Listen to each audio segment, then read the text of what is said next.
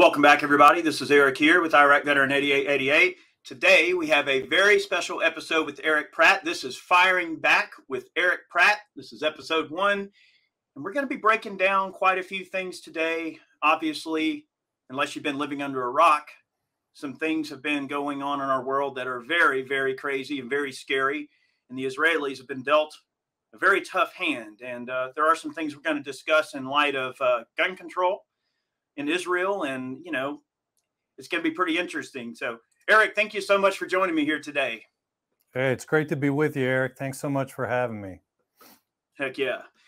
So, look, this situation has been extremely emotional for a lot of people. I mean, obviously, war is extremely terrible, and these people came across the border, started shooting people up. And admittedly, let's just say the Israelis kind of got caught off guard. Let's just say, hey, sometimes we let our guard down.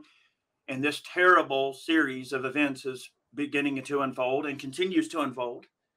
And I think it's very important for us to just say that the loss of life is terrible. And it's always horrible to see these terrible things happen across the world. And when we turn on the news and we see all this death and destruction, it's certainly a very terrible thing that, it's regrettable to have to see it. Sure is. But there are also things that we can learn from these situations. And the Israelis, in terms of the way they handle their gun control or gun laws, if you will, a little bit different than the way we handle things here in the States, is it not? It sure is, Eric. I mean, we're seeing the unintended consequences of gun control. And this is coming from the Israelis themselves. After the attacks, they're complaining that things like, the IDF, the Israeli Defense Forces, in the past few years have been taking rifles from civilians, confiscating them, and leaving them with just one pistol each, along with 50 rounds. Of course, that means civilians were bringing the proverbial knife to a gunfight during the attack, right? I mean, they had pistols going up against terrorists who were far better armed, some of whom, by the way, apparently were armed with assault rifles that had been left behind by Joe Biden's pullout in Afghanistan. Having said that, a pistol is better than nothing, and Israeli pistols were actually deterring the terrorists in some places. Thankfully, since the Hamas attacks, the Israeli government has begun to slash their gun control laws. They've actually started handing out machine guns to their citizens. They're trying to make it easier for more citizens to carry firearms in public. And to that, I say bravo. Look, this is why we have a Second Amendment protection in this country. The Second Amendment says that our gun rights shall not be infringed, which means that all gun control laws are unconstitutional, they're dangerous, and maybe now Israel is learning why our Second Amendment is so important. It's so odd that when we look at the Israelis in general, they very much are like us in a lot of ways, right? They want to live free and they want to be safe just like any other person. And obviously, they live in a very hostile place with people all around them that hate them so very much and everything like that. And we obviously see the results of that. So it's good to see the Israeli citizens waking up to, holy crap, this is a very real thing that we have to think about all the time. And not to sort of backtrack into a different area, but when you look at Ukraine, the Ukrainians went through a very similar situation.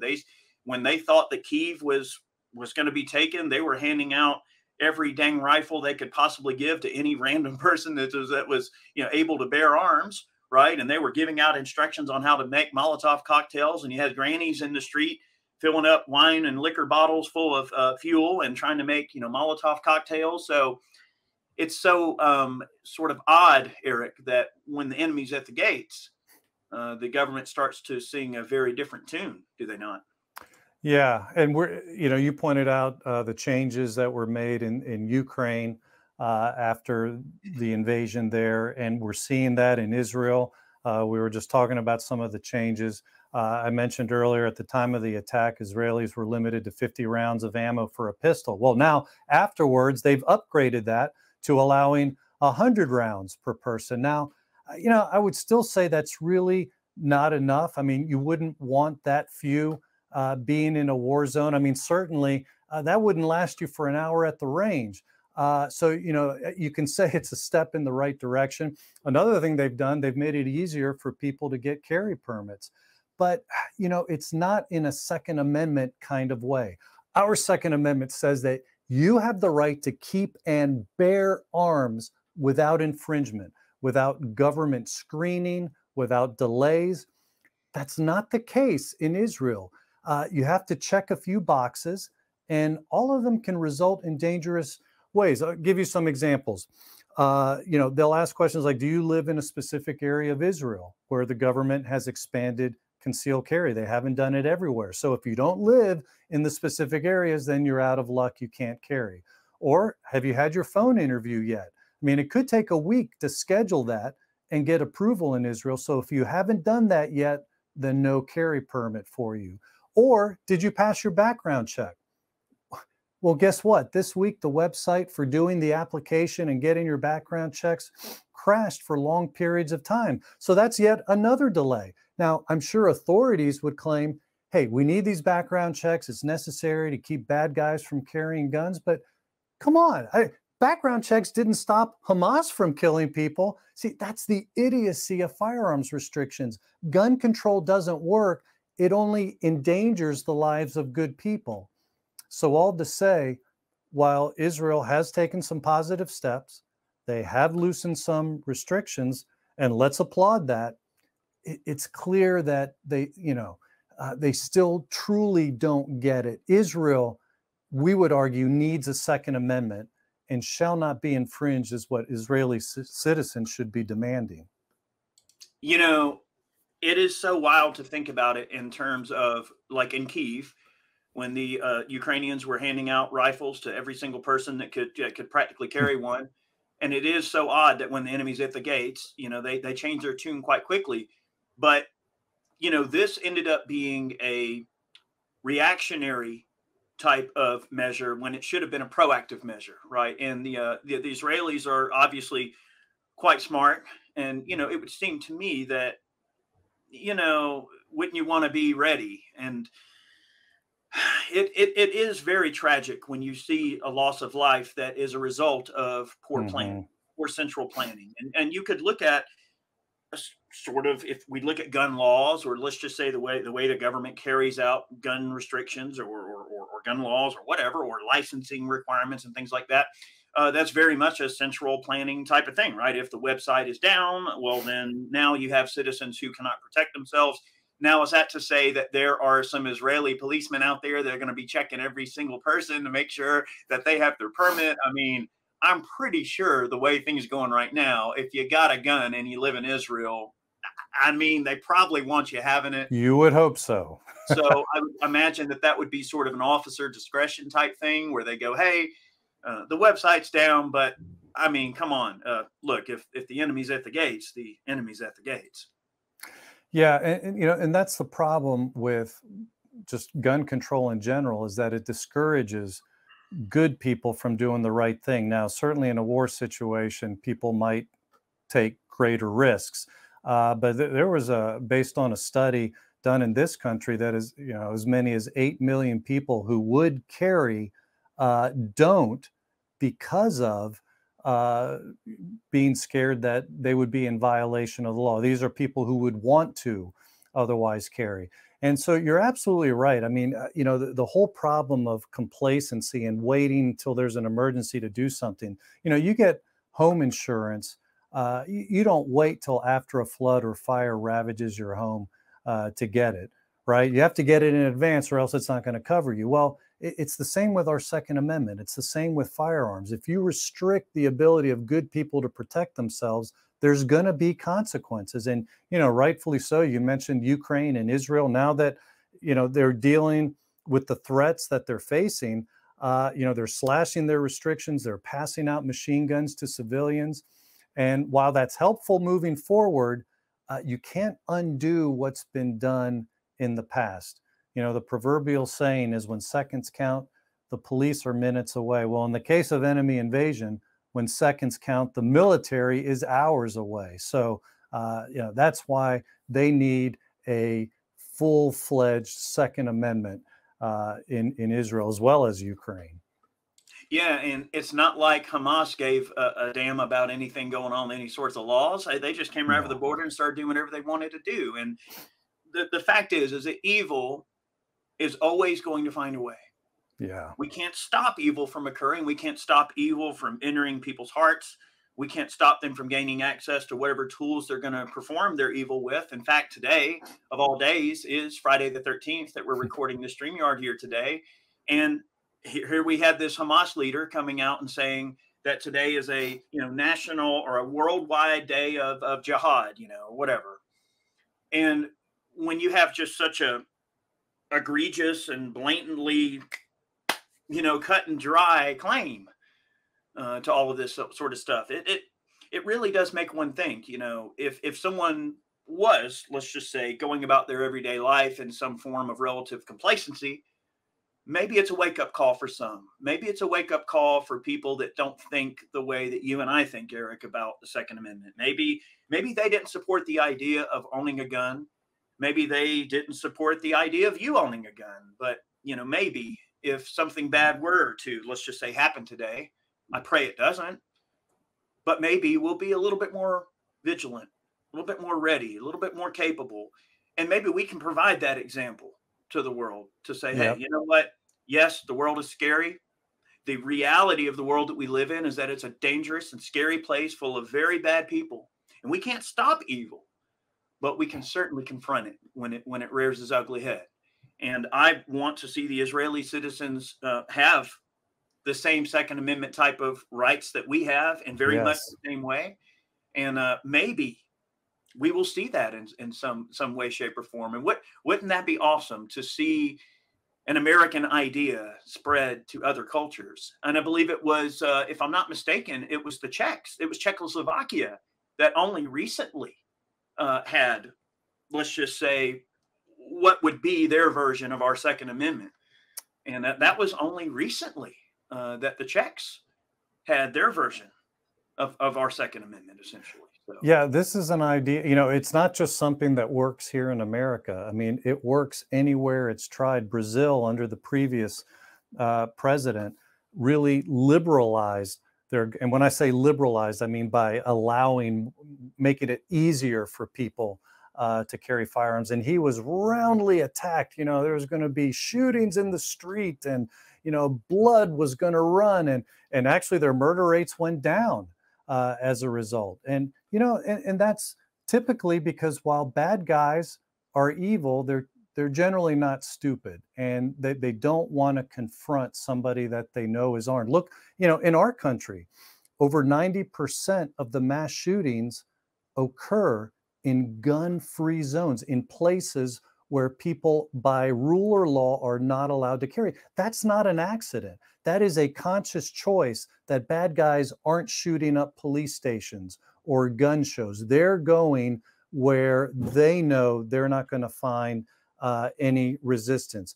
One of the things I think a lot of people were shocked to learn is that before the attacks in Israel, only 2% of Israeli adults were armed. Now, you contrast that to our country. Some studies say that as many as 60% of Americans have access to guns. What a difference. I mean, that's why I don't think that type of thing would work as well here. But if they were going to, like I was just saying, what they would tend to do is target the gun-free zones, because we've seen that happen already, where where they've attacked schools, where they've attacked places of worship that were gun-free zones, or bars that are gun-free zones. Again, they go after places where they know they're going to be the only one with a firearm. The American people are the ultimate deterrent. We Yep. always have been, and that's why we have this all set up the way that it is. And without getting into too much about our own government and the things that they're trying to do to us to essentially disarm us, and to make the barrier of entry into the Second Amendment much more difficult for a much wider subset of people, I think it's worth noting that while everything has not been perfect, and not necessarily gone the way that we'd like to see it go, I mean, look, in a post-Bruin landscape, maybe we see some light at the end of the tunnel. However, from a greater bird's eye view, America is a very safe place overall.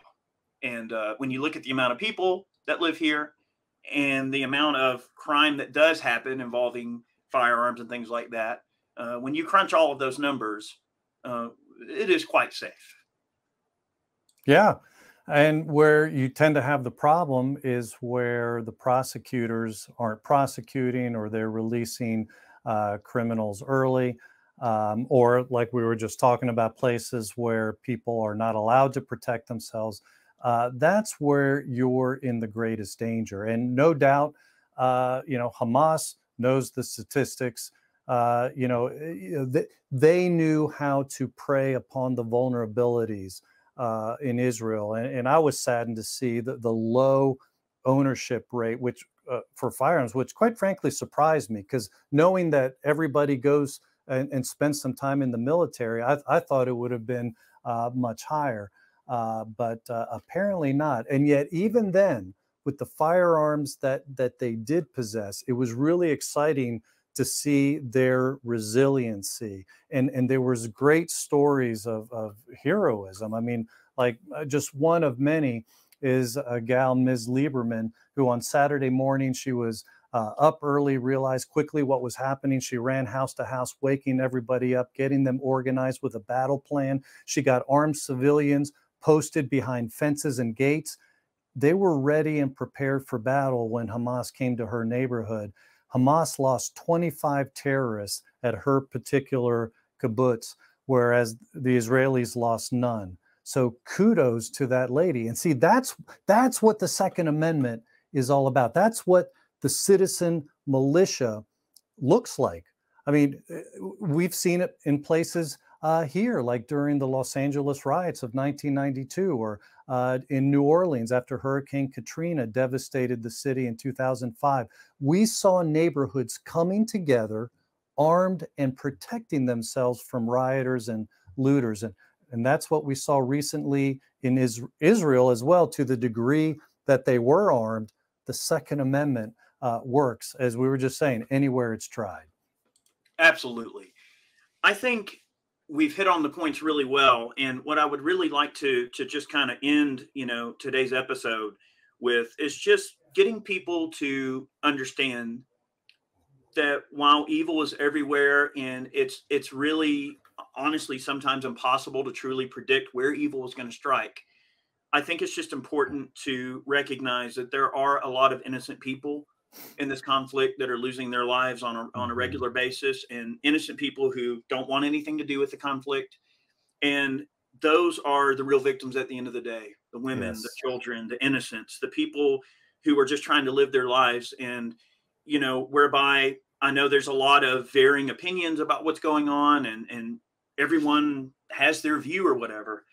I think it's important to look at this conflict from a bird's eye view and just go, you know what, we should try to preserve and spare as much human life as possible in every way that we possibly can on all sides, right? Like, whatever we can do to end this situation and keep people from hurting each other, and to maybe learn some lessons from it. And I just think that what the Israelis are going through is so terrible, and I really wish them the best. And I hope that Yes.